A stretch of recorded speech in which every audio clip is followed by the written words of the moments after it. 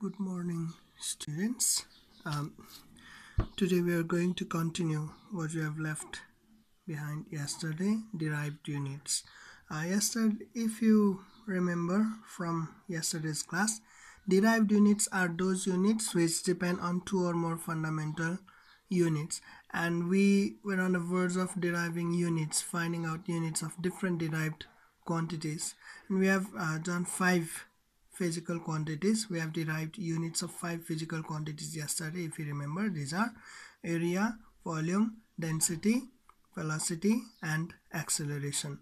Okay, today we are going to start from number 6, that is force. What is force? If you remember, force is an external factor which changes or tends to change position, shape, or state of a body. An external factor. If by applying an external factor the body changes its position or its shape or its state of motion, motion to rest or state of rest to motion, then it is called force. And we know the SI unit of force. SI unit of force is assigned as Newton in the honor of Sir Isaac Newton. It is abbreviated as capital N. Now mathematically we can write force is equals to, according to second law of motion, we have derived the mathematical relationship of force in second law of motion, Newton's law of motion, that is mass into acceleration. Okay, here you can see that mass is a fundamental quantity but acceleration is a derived quantity, so you need to deduce acceleration into fundamental quantities as well. So mass into acceleration, we all know it is change in velocity divided by time. And to remove the confusion, I'm going to separate the time from here, change in velocity into 1 upon time. So by separating the terms like this, it will remove the confusion. Now mass into change in velocity, once again we know it, displacement divided by time into 1 upon time. So up to here you can see that all terms have been reduced into fundamental terms, fundamental quantities. Mass is fundamental quantity, displacement and time as well are fundamental quantities. And since all terms are now fundamental quantities, you can take unit of all terms, taking unit of all terms. We know unit of force is Newton, unit of mass is kg, unit of displacement is meter, unit of time is second, and again 1 upon unit of time is second. So it gives you kg meter / second square. So Newton or unit of force depends upon 4 different fundamental units, that is kg, meter, second and second. That's why it is derived. Now give conclusion. Since the unit of force depends on 4 different fundamental quantities, and they are kg, meter, second and second, it is derived unit. Okay, sorry, I made a mistake. It's not quantity, it should be unit. Okay, so I hope it will not lead you to any confusion. Once again, So force is an external factor which changes or tends to change position, shape or state of a body. An SI unit of force is assigned as Newton in the honor of Sir Isaac Newton, and mathematically speaking this is according to second law of Newton's second law of motion. Force is equals to mass into acceleration. So mass is a fundamental quantity but acceleration is derived quantity, so we need to deduce it into fundamental terms, and its acceleration is defined as change in velocity divided by time, and we separated time into separate different part, okay, because we need to change this velocity, because velocity is also a derived quantity, it is not fundamental term, and we need to deduce this as well. That's why we have separated time over here. And then mass, same as above, change in velocity means displacement upon time and into 1 upon time. Now since all terms have been deduced into fundamental terms, at this stage we can take unit of all terms. That gives us Newton equals to kg into meter per second into 1 upon second, that means kg meter slash second square. And since the Newton depends upon 4 different fundamental units, that is kg, meter, second and second, it is a derived unit. Okay, now let's go to next one. Okay, next one we have work slash energy. Okay, if we need to define energy, we said that energy is the capacity possessed by a body to perform work. Okay, and work is defined as the amount of energy being converted from one form, transformed from one form to another form, is defined as work. And physically speaking, work is said to be done if force is applied on certain object, and by applying that much force the object covers certain displacement, then work is said to be done. That means if you push a car by applying certain force but the car does not move, then there is no work. But if car moves in the direction of force for certain distance in same direction in the direction of force, then work is said to be done. Likewise, if I push a wall, suppose this is me, okay, I'm not this as lane, okay, then again suppose this is me and I'm pushing the wall, but by pushing wall the wall does not move, absolutely wall does not move. I'm applying force but still I am not doing any work, okay, because the wall does not move. Physically I am not doing any work, and of course chemically I am doing work because chemical energy of my muscles are being converted into potential energy. However, in this case, if a bulldozer came on the way, okay, a bulldozer came on the way and it pushes the wall by its extraordinary force, then you can say that the wall will collapse or the wall will move in the direction of force. So bulldozer is applying force and the wall, although in fragment it moves a certain distance, in that case the bulldozer has done work, although I have not done any work. So work has two components, these are force applied and displacement. So we can define work as work is said to be done if force is applied on a body and the body covers certain distance in the direction of force. And mathematically, since work depends on two factors, we can say that work is equals to force into displacement, F into D. Now you can see force is a derived quantity whereas displacement is a fundamental quantity. That's why we do not need to reduce displacement, but we need to reduce force into fundamental quantities. Now we all know, we have just done this. Yes, force is equals to mass into acceleration, and displacement is as it is. Now once again we can see mass is now fundamental quantity, displacement is already a fundamental quantity, but acceleration here is not a fundamental quantity, it is derived quantity. So we need to reduce acceleration as well. Acceleration equals to change in velocity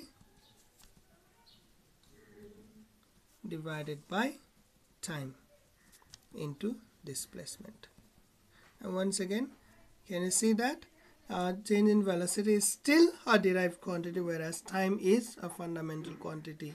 We still need to reduce change in velocity into fundamental quantities. That's why I'm going to separate this fundamental quantity from this term. So we can write it as mass into velocity into this time has been separated 1 upon time. Velocity upon time means velocity into 1 upon time, and displacement is already there. Now this velocity, we know that it is fundamental, it is not fundamental quantity. We need to reduce this. Velocity means displacement divided by time, and rest of the terms we have to copy it 1 upon time into displacement.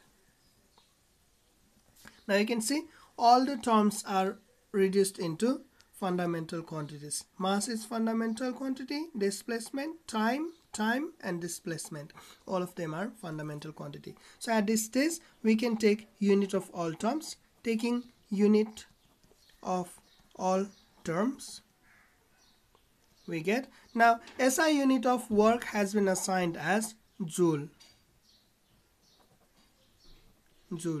Okay, SI unit of work has been assigned as joule, and SI unit of mass is kg. Displacement meter, time second into 1 upon time second into displacement meter. So it gives us kg meter square slash second square. Kg meter square slash second square. So SI unit of work is joule, and joule, the component of joules are kg meter square second square. So you can see the unit of work, that means joule, depends upon 5 different fundamental units. These are kg, meter, second and second. So it is a derived unit. Now give conclusion. Since unit of work, that is joule, depends on 5 fundamental units, and they are kg, meter, second and second. It is derived unit. Okay, once again let's revise it. You can see this is work. Number 7, work. Work is said to be done if force is applied on a body and the body covers certain distance in the direction of force, and mathematically work is equals to force into displacement. Are you getting it? Work is equals to force into displacement, and here displacement is already a fundamental quantity, but force is derived quantity. Force is not a fundamental quantity, so we need to reduce force into the fundamental quantities. So we know force is equals to mass into acceleration from Newton's second law of motion, and displacement is copied as such. Now mass is already a fundamental quantity. Now acceleration is not a fundamental quantity. We need to reduce it into fundamental terms. That means change in velocity by time into displacement as such. Now once again, this velocity is not a fundamental quantity. It is still derived quantity. We still need to reduce it into fundamental terms. So we have separated velocity and time. Now velocity is displacement upon time. Rest of the terms are copied as such. Now since all the terms are fundamental quantities, we can take unit of all terms at this stage. By taking unit of work is considered as joule, unit of mass kg, displacement meter, time second and displacement meter. So it gives us kg meter square or second square. So since our unit of work depends on 5 different fundamental units, that means kg, meter, meter, second and second, it is a derived unit. Now let's go to number 8. Number 8 is power. Okay, if we are asked what is power, then probably you all already know this. You have studied it from grade 7, and in grade 8 as well you studied about work energy power. Power is the rate of doing work. Okay, power does not define how strong you are.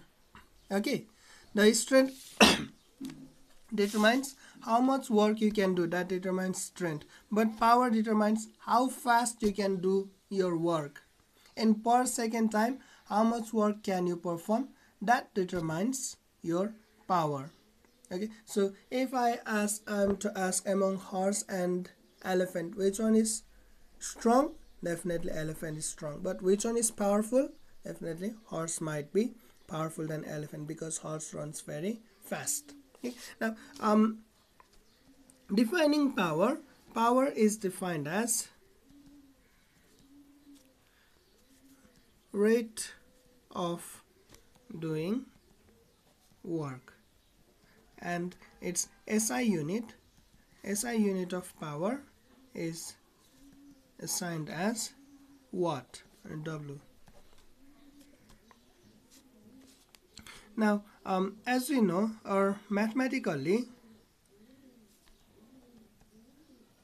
I already told you power is defined as rate of doing work. That means amount of work done per unit time. So power can be calculated by dividing work done by time. Work upon time. Now once again, look here, we are going to repeat the same step. Work done is derived quantity, but time is fundamental quantity. So we need to reduce work done into fundamental terms, whereas time is same, time remains same. So we are separating these two terms, work into 1 upon time. Now work done, we all know it is force into displacement. Force into displacement. Work done is force into displacement, and don't forget to copy 1 upon time. Now force is still not a fundamental quantity, it is derived quantity, so we still need to change this. That means mass into acceleration. Displacement is still here, into 1 upon time is still here. These two are copied from a previous step. Now mass, it is already fundamental quantity, but acceleration we still need to reduce it. So mass into change in velocity divided by time into displacement into 1 upon time.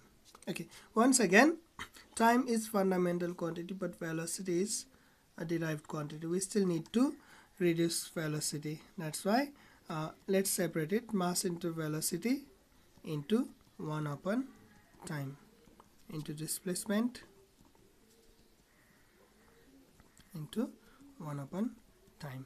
Now we all know velocity is defined as displacement divided by time, and we still have 1 upon time.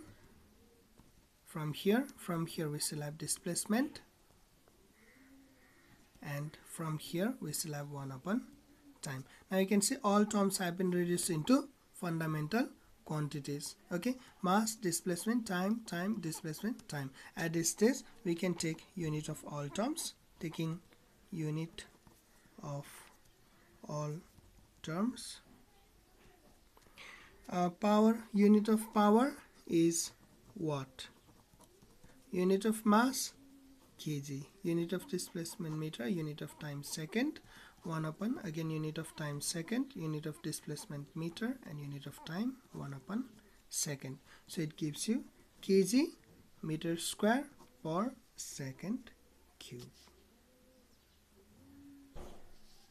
Okay, so SI unit of power is watt, which consists of kg meter square per second cube. So it shows that SI unit of power depends upon six fundamental units. They are kg, meter, meter, and second, second, second.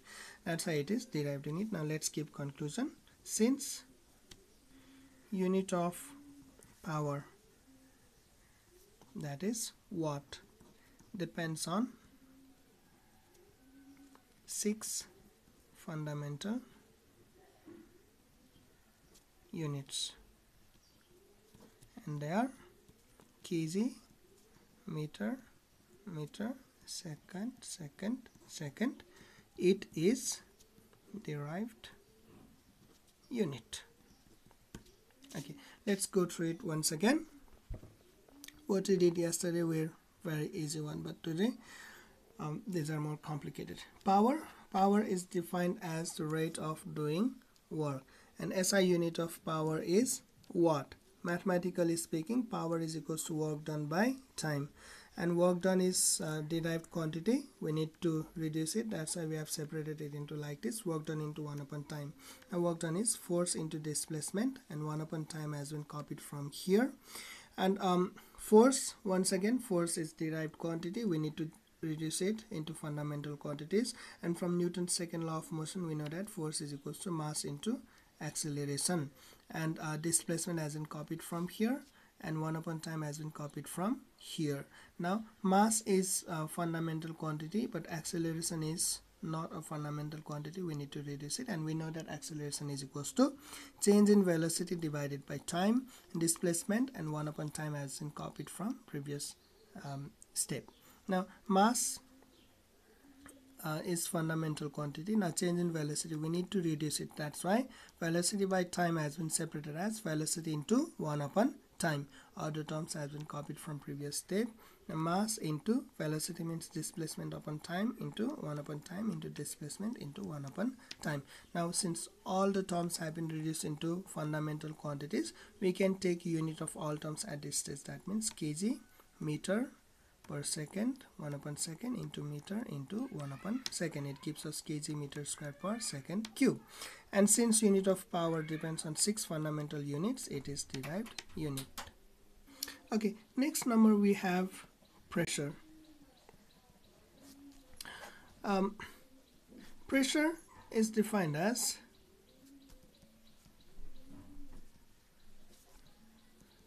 the amount of force applied perpendicularly on unit surface area. How much force is being applied on 1 meter square surface area? That is called pressure, and its SI unit of pressure has been assigned as Pascal, PA. It is the SI unit of pressure has been assigned as Pascal in the honor of Blaise Pascal. You all know him. Now mathematically speaking, pressure is defined as, since it is amount of force applied perpendicularly on unit surface area, then you can find it by dividing force by area. Pressure is force by area. Now you can see both force and area are derived quantities. You need to reduce both of them into fundamental quantities. So I am going to write force is mass into acceleration, whereas area is length into breadth. I am assuming that the surface is regular. Okay, now mass is fundamental, length is fundamental, breadth is fundamental, but acceleration is not fundamental. We need to reduce acceleration, so we are going to separate acceleration from this cluster. Length into breadth into acceleration. Now what is acceleration? You all know it. Okay, acceleration is change in velocity by time taken.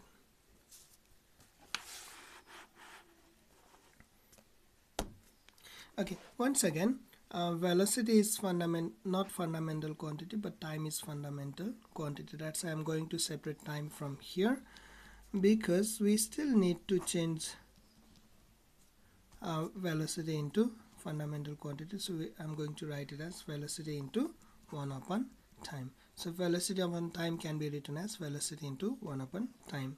Mass in by length into breadth into velocity means displacement upon time into 1 upon time.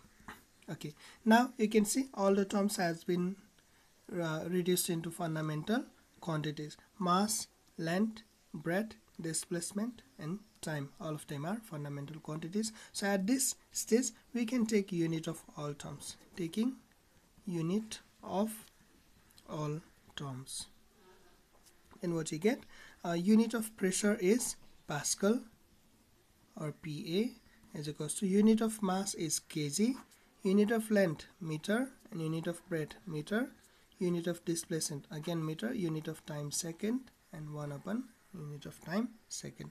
So you can see meter can be cancelled, so it gives you kg/meter second square. Kg in denominator, meter and second square are in denominator. So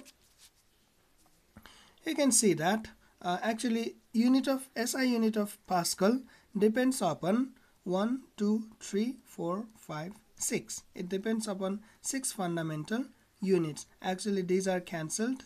Then again we need to count them as a constituent of Pascal. So unit of Pascal depends upon 6 fundamental units. It is called derived unit. Let's keep conclusion. Since unit of pressure or Pascal depends on 6